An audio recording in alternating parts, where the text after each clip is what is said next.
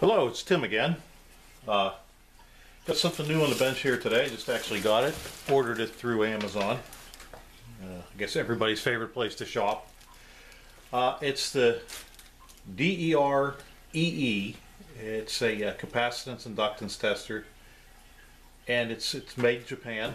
So I just got it. I was kind of watching them on Amazon, and the price was going up and down and up and down and up and down, and then they weren't available for a while, and then all of a sudden they were available at somewhat of a reasonable price. So with the free shipping and everything, and then 2-day delivery, I got it. So a lot of the markings on here, I'll zoom into them. I'd assume it's Japanese, and I really have no idea what they say or mean, but you can always open it up and find out. I have the wild dog and the cat down here with me as well, so I'll probably end up getting interrupted a few times. But this is how it came. It was everything kind of looks like it was when you bought the kit with everything with it. It looks like they went out and bought a bunch, or got a bunch of different stuff and put it in the bag. So, try to zoom out a little bit there so you can see how it came and get the bag out of our way. Of course, here's the meter. Here's one set of probes. And I imagine this is the other set. We'll find out. And then a battery. So without further delay, what I'm going to do is we'll start opening stuff and see what we get here. So, the meter had a lot of good reviews, and if you ever get a chance to watch Peter on TRX Bench, I've seen him kind of use one of these, and he did some work with one, and I figure if he's using it and it has pretty good reviews, it must be pretty good. But so here's the meter, and let's see. Pop that open. Oh, it's got a adapter. I'd imagine one of these must be the adapter then, so you don't need a battery. So let's open up these. First one to open up is, this looks like, this is the short lead tester, and it's got the short leads right here, and then you can plug it in, and then it has a slot for an external guard for a separate shield or grounding if you want. So that's what's in that box. Let's look what's in this box. Alright. Oh, this is that's the external shield if you want, or guard. I imagine that's what that is. So yeah, it's a tight fit though. But it does fit. Pull that back out of the way. Let's see. And then here would be the longer leads to test. Kind of under the impression that it might have came with the power supply or the wall wart for 9 volts, but I'm really not sure. I'll have to double check. But in the meantime, you see where the battery goes. I imagine it goes under here because they're giving me a reference to a battery there. Let me pop that cover off real quick. See, we'll put the battery in it, and then we'll give it a whirl with a couple of things. I had a resistor here that I pulled out of the night signal generator that I've been working on. That I think it was supposed to be 330 ohms, and when I was doing the resistance check on the tube sockets, it kept showing something like 600 and some ohms. And I thought I was mistaken, but yeah, that's sure enough. That's what it's measuring. So, alrighty. So if you look at that, it kind of, let's see if I can get it under the light for you. It has like a little cutout so the battery fits right in there. And I have to get the battery out of the plastic.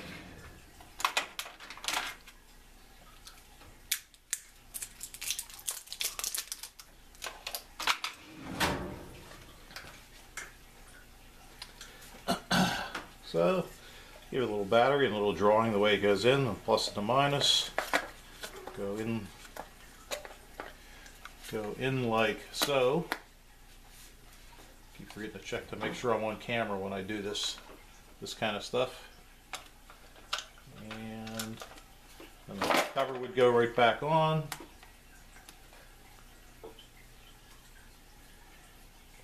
Tighten up the screws.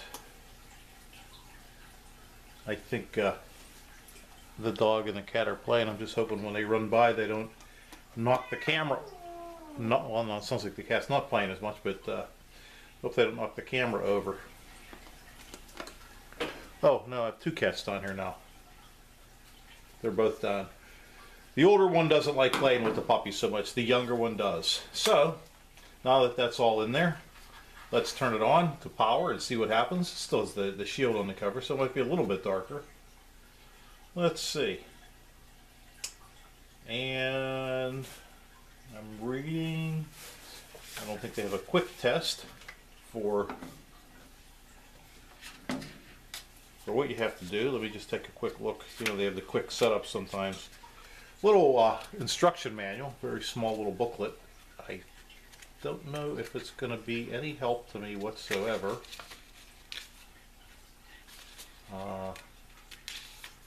It has some references in English, but for the most part,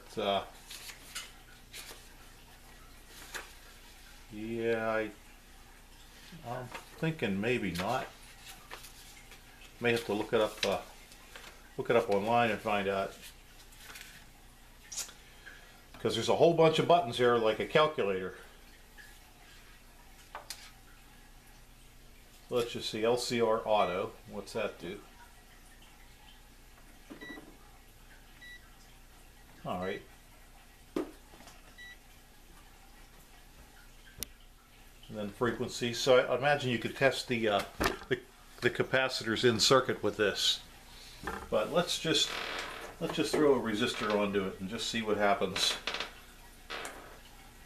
And then I'm going to have to go up and find an English version of the manual. See, this is about, I believe it's a 5600. Yeah.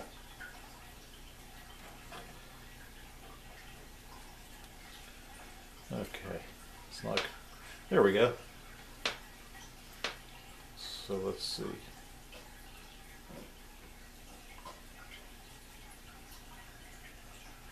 Yeah, it's a 65 or 6.5K. So 648 is, that's close. I'm trying to think what I do with that little, the other little resistor I wanted to show you.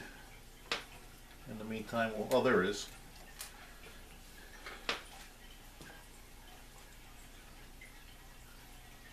And the colors on these resistors are really faded. You can hardly even see them. Okay, this is saying 0.547K, and it's a yellow, or I mean an orange, probably brown. So it should be 330 ohms. So it's almost double that, and that's really strange because, I mean, it doesn't look heated up or burned or anything. And so enough with that. Let's see. Let's try this capacitor, and I checked it with another meter and it seemed to be, it looked pretty good, but this should be 20 microfarad, and it's a two place capacitor, so, or dual capacitor, so both are around 20 microfarad. So let's see what happens. There you go. It automatically ranged on to 21.98 microfarad. It tells me right there, so that's pretty good, and it's given me the let's see, the frequency that it's hitting it at. So if you want to do the in-circuit test, is 1 kilohertz. And I'm pretty sure that I remember seeing you can adjust that. Unfortunately, that book's not going to be much help to me. So let's try the other side of the cap, and again, I think that's pretty good. So we'll try that, and let's see what it says. Same thing. So it's 20 microfarad. They're pretty close. They're 22, and like I said, I know it's old, but it's the thing was probably never really used. Here's a 0.1 microfarad. Now this is an electrolytic. This looks like one of those tubular, but we'll see.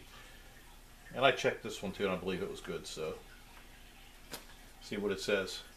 0.1 microfarad. So it's saying 105 nanofarads. So move the decimal over 3 places to the left, and it's 0.105. So again, can't complain about that right there.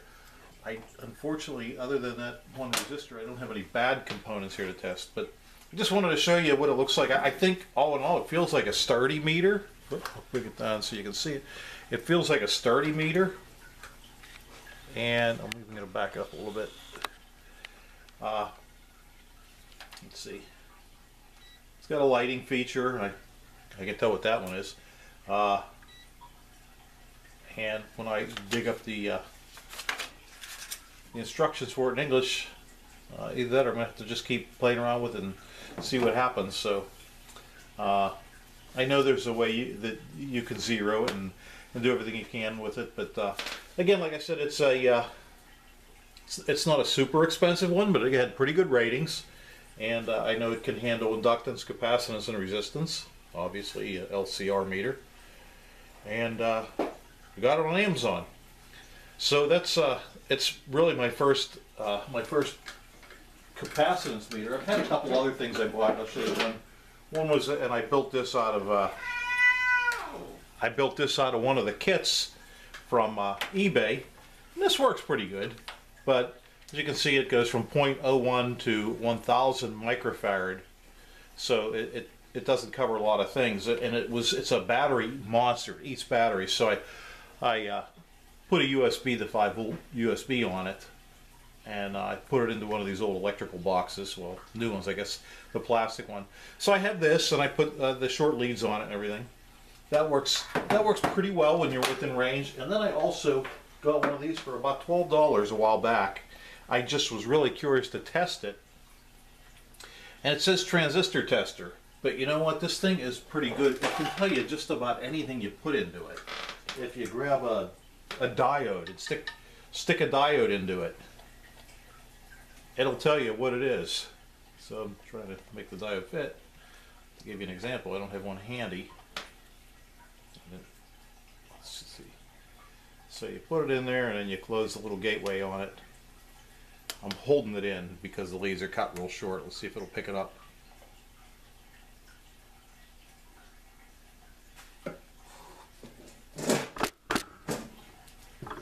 So it thinks it's a capacitor, and it just may be the fact that my hands aren't into it real good. Let me just try and grip it again. But anyhow, it's pretty neat. You can put, it's got 3 different lead positions, so you can put, say, a transistor into it, and it'll tell you if it's an NPN, a PNP, it'll tell you whatever it is. There we go. This time it says it's a diode, and there's how much current it's putting through it, and the forward voltage, and just everything about it. And it even tells you that number 1's the anode, and number 3's the cathode. So 3's the bottom one. So if I move my thumb, you'll probably see the line. And there it is, if you can see the line on the capacitor. Yeah. So anyhow, so that works. And it was, like I said, it was probably, I thought it would just be something kind of interesting to test. It was a couple bucks and I got it. But to tell you the truth, I really like it. And it's really convenient because if you're, oh sorry, that's my face. It's really convenient because if you're working on something and just say you got to put in a capacitor or something, and you just want to double check yourself, you just throw it in there and it gives you a reading real quick. And it's so small and it automatically turns off, and it works for capacitors, resistors, diodes, transistors, inductors. Just about anything you can find to put in there, it works. So enough said about that. Anyhow, so that's the DREE, I'm not sure even how you say it, but it's the DE5000. It's the older model, and I'm looking forward to being able to try it and do some testing with it. So anyhow, that's back to it. Thanks.